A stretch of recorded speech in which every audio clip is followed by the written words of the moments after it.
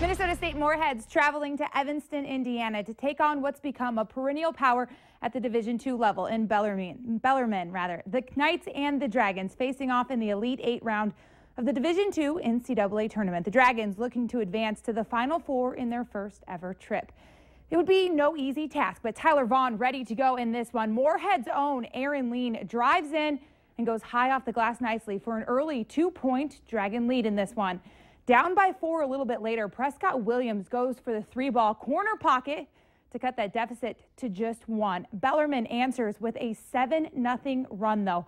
Vaughn drives and misses, but Urbane Bingham cleans up the mess to stop the run, but Moorhead's down by 6 at this point. Vaughn continues to take it to the hole, missing the layup on this one, but this time Matt Nelson is there to slam home the rebound. Dragons would be down 5 at that point. Jordan Reaver, a point of focus for the Knights in this one. He picks up a big assist as Vaughn keeps on cutting.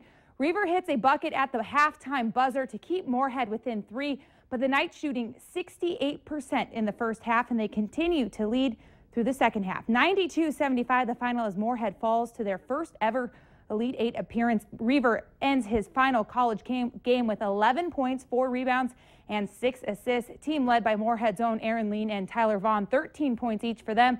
Bellarmine's Jake Thielen with a game-high 26 points, though, as the Dragons finish 35-4 on the season.